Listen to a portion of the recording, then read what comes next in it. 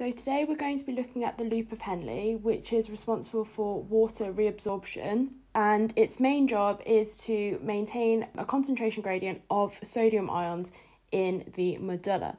So on here we've got the loop of Henle. At the top we've got the proximal convoluted tubule, we've got the distal convoluted tubule here, and we have got the collecting duct here. So I've separated it in two areas. We've got the cortex at the top, which is where the two convoluted tubules are, and then you see that the loop of Henle is in the medulla. So up here, this is the proximal convoluted tubule. We've got the distal convoluted tubule, and here we have got the collecting duct. The important things to know are we have got two parts of the loop of Henle. So this side is the descending limb, and the filtrate moves down the descending limb, so it will move downwards. And the important things to note about the descending limb is it is narrow, it has thin walls, and most importantly, it is permeable to water. So water is able to pass through the walls of the descending limb. On the other side, we have the ascending limb. Now, on the ascending limb, it is wider, it has thicker walls, and it is impermeable to water. So that means that any water in the filtrate is unable to move out of the ascending limb through the walls. Now, surrounding the descending and ascending limbs in this space is interstitial fluid, or interstitial space. Now, in this space, there are lots of capillaries where water can be reabsorbed. So if it moves out of the loop of Henle through the descending limb and it moves into the interstitial space, it can be reabsorbed into your bloodstream via those capillaries. So all around here, we have this interstitial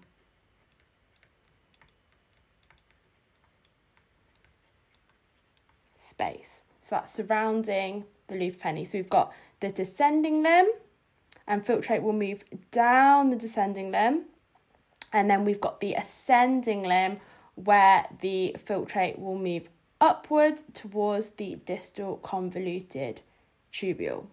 So the first thing that happens then is in the ascending limb, sodium ions are transported out of the ascending limb. So sodium ion is moving out of the ascending limb by active transport. So it's moving against its concentration gradient from the ascending limb into the interstitial space. So remember, in the ascending limb, water can't leave, but ions can leave. So sodium ions are moving out into the interstitial space by active transport. Now that we've had sodium ions moving out of the ascending limb into the interstitial space by active transport, we have now got sodium ions in this interstitial space. Now, if we've got sodium ions moving into the interstitial space, that is going to lower the water potential of the interstitial space. So this area now surrounding the loop of Henle in this interstitial space has now got a lower water potential. So there's now a lower water potential in the interstitial space. The descending limb, which has got water, and remember it's permeable, so water can move out of the descending limb. Water in this filtrate in the descending limb is going to move by osmosis from this area of high water potential to this area of lower water potential, because the water potential has been lowered by the sodium ions.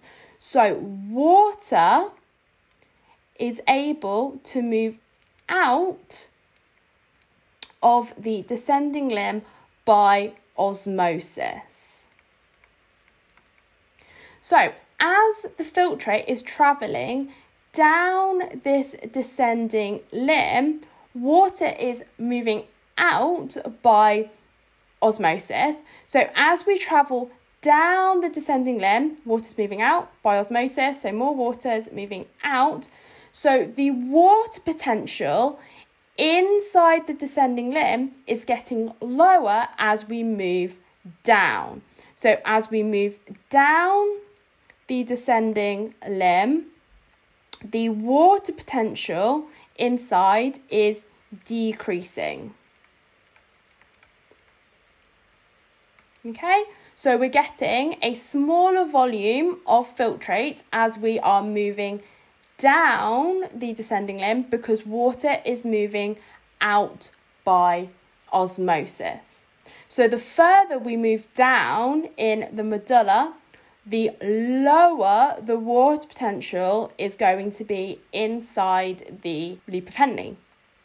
Now, these numbers in the loop of Henle represent the concentration of the filtrate. So the concentration of the solutes or ions inside the filtrate. So as you can see, as we are moving down the descending limb, we are getting an increase in number because, as we said, water is moving out of the descending limb by osmosis. So that concentration of ions inside the descending limb is increasing. Okay, and remember, water is moving out of the descending limb because the sodium ions are being actively transported out of the ascending limb, which has decreased the water potential inside the interstitial space. And water moves from an area of higher water potential to an area of lower water potential. The next thing that happens then, so as we said, we've got the lowest water potential or the highest concentration of solutes at the bottom of the loop of Henle. As the filtrate now moves into the ascending limb, remember the ascending limb is impermeable to water. So water can no longer leave the loop of Henle once it's in the ascending limb. So what happens is the sodium ions will now move out of the lower portion of the ascending limb by diffusion. Okay, so we're now getting the movement of sodium ions from the ascending limb into the interstitial space, because remember, the water has moved out by osmosis in the descending limb. So now we've got a higher concentration of sodium ions in the filtrate than the interstitial space. So as we have now got the filtrate moving up the ascending limb, sodium ions are moving out. And as you can see by the numbers, the concentration of solutes or ions inside the filtrate has become lower. However, even though it's become lower, we still have sodium ions leaving the ascending limb because at the top we have active transport. So we're back to where we started. We've got that active transport of sodium ions into the interstitial space, which is lowering that water potential, and we're starting the cycle again.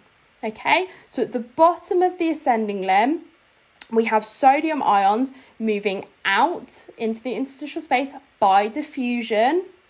And as the filtrate is now moving upwards, we also have active transport. So as we are moving up the ascending limb, the water potential of the filtrate is now increasing. Okay, because we're not losing any water, we are now losing the ions. So the water potential has now increased.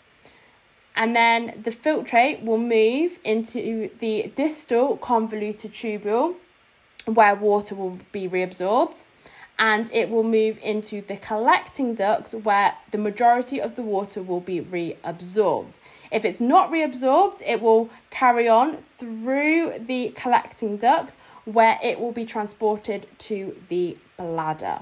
So if we go through it one more time and we'll number it, okay, so the first thing that happens is we have that active transport of sodium ions from the ascending limb into the interstitial space. As that happens, that lowers the water potential of the interstitial space. That then causes water in the descending limb to move from the descending limb into the interstitial space by osmosis, because we've got a higher water potential of water in the filtrate than the interstitial space. So water moves from high to low water potential. As we're moving down the descending limb, water is moving out by osmosis. So we are decreasing the water potential inside the descending limb.